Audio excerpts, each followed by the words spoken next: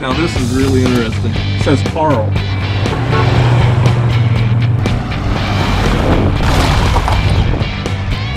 What in the world is that? I mean, they've never seen anything like it.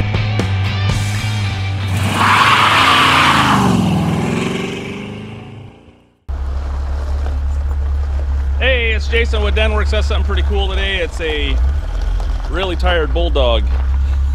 Usually he runs at the camera. Hey, I've got a 1972 BMW 2002 TII. Actually a really nice car. I was actually pretty impressed with this thing. I've never really driven a 2002, and I think this will probably be one of the next cars, classic cars, that I actually buy in the future, because I don't know, it's pretty special. I like the way it handles, I like the way it feels. I don't know, everything about it's just pretty cool. I'll just walk around it here. A friend of mine owned this since 2000. I'm gonna shut the door so it's nice and even there. He bought it about 10 years ago out of Portland, Oregon, and has had it ever since, and asked me to help him sell it on Bring a Trailer. We've actually sold a couple cars for him, and he's actually bought a couple cars from me on Bring a Trailer, so it's been kind of fun. Their names are Dan and Sue, and really nice folks, and they love Stanley. The first car they had bought from us was a Callaway Corvette, but I think the most reason they bought it because they want to bring Stanley treats, and so Stanley loves it when they come over. So if you need any help selling anything, I would be glad to help, as long as you don't mind showing the goods and the bad, you know, along with everything. I don't like smoke and mirrors. Eventually you're going to see it, so I want people to know exactly what they're buying. If you look here, Denworks, DENWERKS. You can check us out on our website, Instagram, Facebook. But in these videos, if you want to sell something, I'll only sell it on Bring a Trailer, not anywhere else, so, because I'm using that platform. So we're just going to walk around it. You can see the headlights are upgraded to Bosch. You can turn the headlights on. They're H4s. Might have to have the key on. There we go, headlights, and we got bright lights, and you can see the marker lights on there. Got how it turn signals. Okay, I'm back. We had a little malfunction. Someone was grabbing the wrong switch on the high and low was on the left hand of the steering column, and the turn signals on the right and left. So let's do it again, and we've got turn signals. And you can see the turn signal, and we'll go here on the other side there for you. Marker lights all work. We're going to go back here. It's hard to tell out here in sun, but you can actually see a glimpse of that one on. And let's go. We got brake lights, we got turn signal left and right, brakes, and you can see the marker light is on, and the license plates are working. I haven't checked the reverse. Go ahead and put it in reverse. Yep, reverse lights work as well, so that's really good. So we'll just walk around to the front, to the back. I'll just show you the paint has been repainted. Actually looks pretty nice overall. There is a few little rust spots, mostly on the fenders, honestly. If you look right here, you can see a couple little blemishes there, rust bubbles, and a little bit down here. The rockers and doors, quarter panels, all look really good. You can see a little spot right here, but very isolated, just to the fenders. You can see right here the bubbles and a few right there. There was a little patch they did a long time ago, and I'll put it up on my lift right in here, and hopefully you can see that. You can't see it when you're on the car standing up. Little ding right there, a couple little chips, little delamination right here, but overall everything looks really good. Overriders are on it, which a lot of people take those off, but I actually like those on cars in general. You can see here this fender has some bubbling below the headlight, little chip right there. Around the wheel lips look nice. This fender is actually in really good condition, except right there on the nose. Marker lights look good. You can see some little scratches, a couple little hairline. Wheels look good. You can see a little bit of curb here. These are off of 80s Porsche probably. Michelin Pilot Sports. Date code is, where'd that go? I think 07 right there. Actually, I don't think that's the date code there, because I think I had the receipt for a different thing. Let me look at a different tire. But they're Michelin Pilot Sports, and size is 195/60/14. We'll go ahead and take a look at this door. Door looks really good overall. Quarter panel, again, no rust around the wheel lips. Everything looks really good. A little fade on the light. A couple little scratches there. Actually, maybe the date code is 2007, right there, 195/60/14. I thought they were a little newer than that. So no rust around the trunk lid, no rust around the back lights. Tail light panel all looks really good. Upgraded exhaust. The other thing about this car, it is non-numbers matching. Doesn't have the VIN stamp in the engine. It's been upgraded with a 5-speed and has upgraded brakes in the front from, I think, a 530. So if you look down the side of the car, it actually looks fairly straight and nice. You can see down this side, you know, a couple little tiny waves in the door, but overall looks really good. We'll look at the roof gutter, no bubbles. I can see all the original spot welds all the way down. Roof looks really good. In general, glass looks good. Take a look at this quarter here real fast for you. You can see this has been tweaked just a little bit, but again, no rust at the bottom of the quarters, no rust around the wheel lips. Everything looks really, really good overall. A couple little nicks on this wheel, but nothing major. Bottom of the rocker here looks good. Little bubble right there in that door. And the rocker, I think there's a little bubble right there. When I put it up on my lift, we'll look a little closer. But overall, really solid underneath the car in general. You know, the paint, I would just say it's really nice driver quality. Well, at this point, but when they painted it, they did a nice job on it overall. So hopefully that helps a little bit. We're gonna show you underneath the hood, interior. We'll put it up on my lift and show you a lot of different stuff.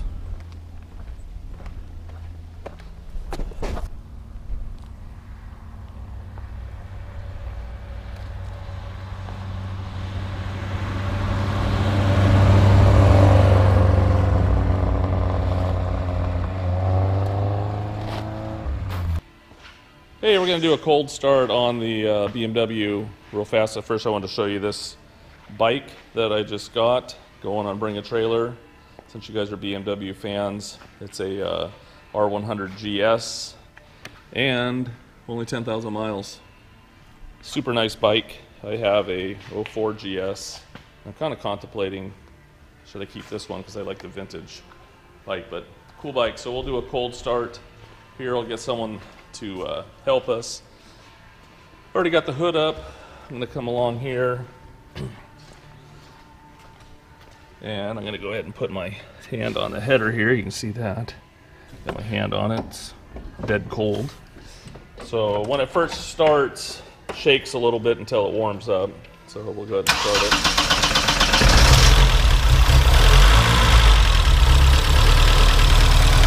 So it actually starts pretty good until it warms up. You can hear the exhaust.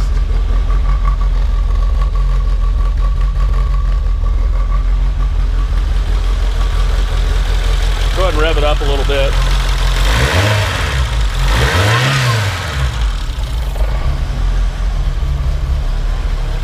So it actually does pretty good.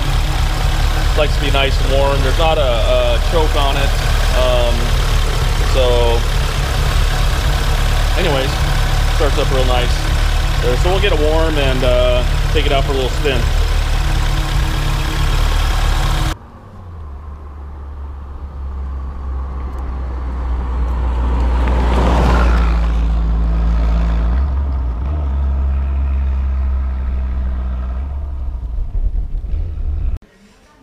want to go ahead and show you the interior. First I wanted to show you again the panel gap is real nice on the car, and the door shuts good, like it should. Interior's nice overall. Dash pad looks good. You'll see a little crack right there, up there, but the rest of it all looks in really good condition. You can see the VIN number again right here. Door panel looks nice. Windows do roll up and down nice. You can see the little chrome little finishes come off. These little strips right here. End of the door looks good. You can see the VIN there, but you really can't see it's kind of worn off on that old sticker. If you look inside the jams, they actually look really nice, and they're not rusty. No damage inside there. Recaro seats, don't have the originals for it, but that wouldn't be that hard to get. Steering wheel looks nice. You can see a tiny little stress crack right there, and another one right there. Hopefully you can see that. 5-speed shifter. You can see the pattern. It's not a dog leg. It's got newer model mats in it. Carpet looks pretty good. Pedals aren't all worn out or anything like that. Take a look at the back seat. It's been refinished in a different material. It is an original back seat. Package tray. We'll pop this window out so those all pop open. You can see I got the other one on the other side. Headliner is good, except 2 little tears right there. So you could either leave them or not. Dome light.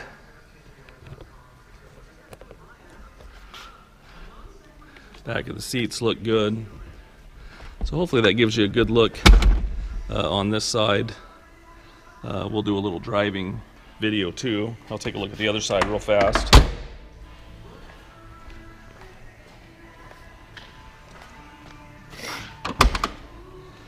Again, if you look at the jams, look really, really good. No accident damage and no rust in here. Again, the dash pad looks good. The clock does work, by the way. I'll show you that later. Glove box. It's been upgraded with a different radio. This is a non-smoker. It doesn't smell or anything like that, like smoke.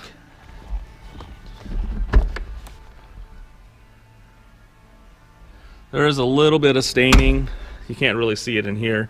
A little bit of staining on this seat. You can see it in the pictures a little bit better. Again, you can see the little chrome finish has come off.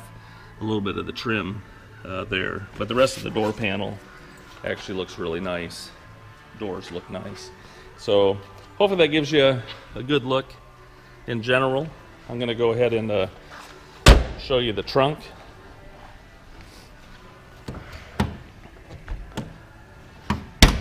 There we go. Trunk area is actually really nice. If you look up inside, the trunk lid, it's not rusty or anything like that. It looks really nice. No rust back in here. And the channel, nothing around the rear window. You can see here the shock mounts look good, not rusty. And I'll go ahead and take the panels out of here real fast for you. You can see the gas tank back here, spare tire. I'll take a picture of the spare out of it, but again, there's not any problems with that. You can see back here on the panel, looks good. So overall, looks really, really nice. In here in general, the integrity of the car in general is really sound, actually. So hopefully that gives you a good look in general, and we'll go ahead and show you some more stuff.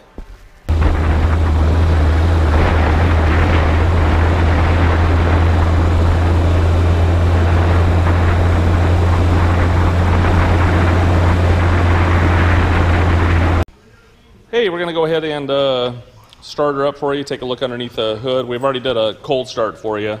So anyways, there's a lever underneath the dash on the left-hand side, and it's already been pulled. Kind of a cool way to lock a hood down, because you really feel like you've got it down, because when you pull the lever, it locks into this side and that side. Very manual.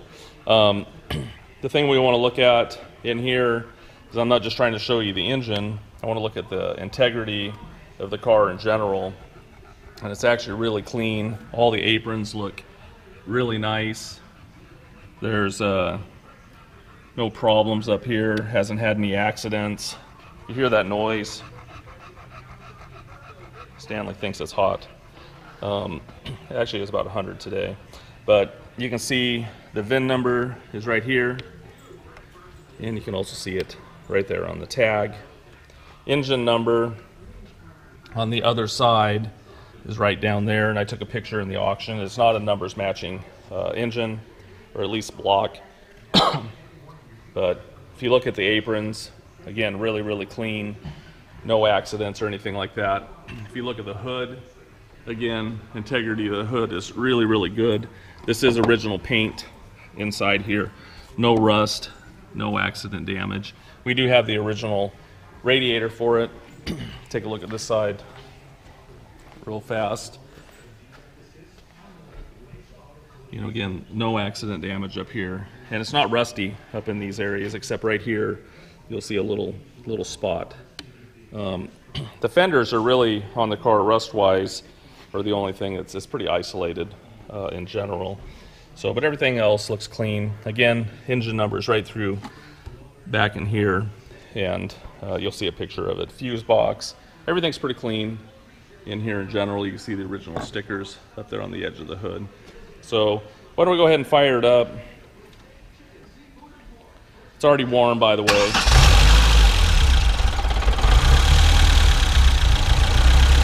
You know, when it first starts up, after it's warm, it kind of idles down a little low and then comes back. So, but overall, runs great, runs nice and smooth. Go ahead and rev it up here. Doesn't blow any smoke. You know, sounds really good. So, anyways, we will go ahead and show you some more stuff.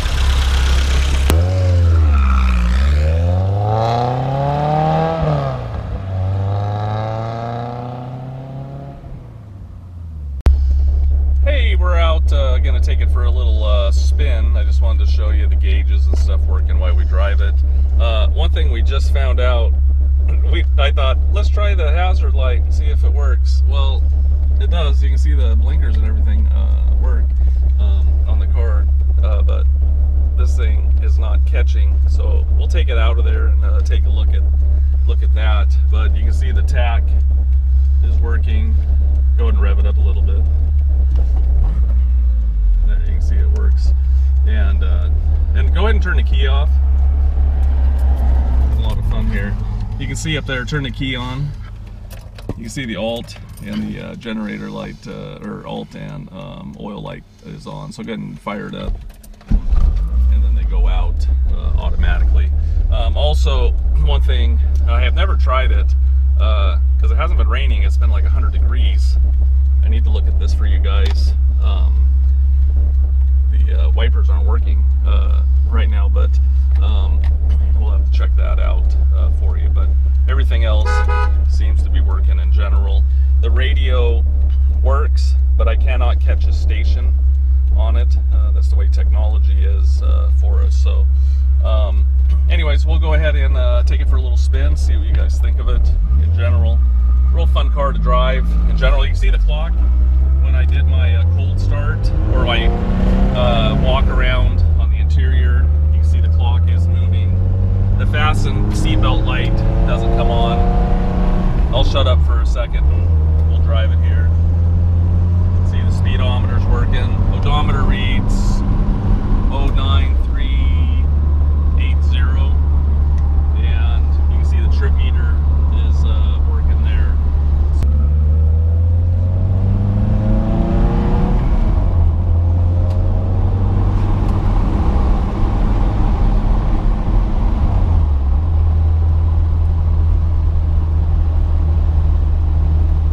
fun car to drive, really. I don't know what it is about it. I just love the feeling, the way it feels when I'm out driving it. It actually feels good in the passenger seat too, but I kind of wish I was behind the wheel, honestly. So we'll go ahead and slam on the brakes here. Just wanted to show you how nice it stops. Doesn't pull, feels good. You'll notice not a lot of shake in the steering wheel. Wasn't pulling or anything like that. So, why are you taking off in second? I almost got elbowed in the head. Anyways, just trying to be nice to it, I guess. Anyways, it shifts nice, doesn't fall out of gear or anything like that. Just a nice shifting car in general. So, anyways, we'll go out and have fun, and I'll keep on ribbing her as we drive. So, have fun.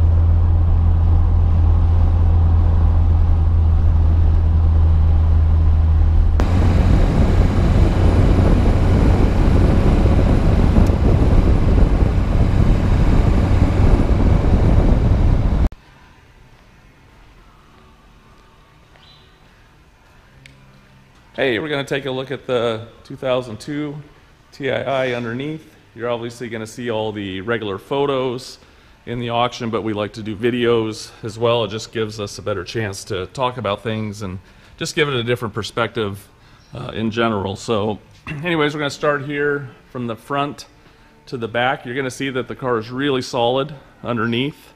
Original panels and everything, floor panels and pans and everything in general.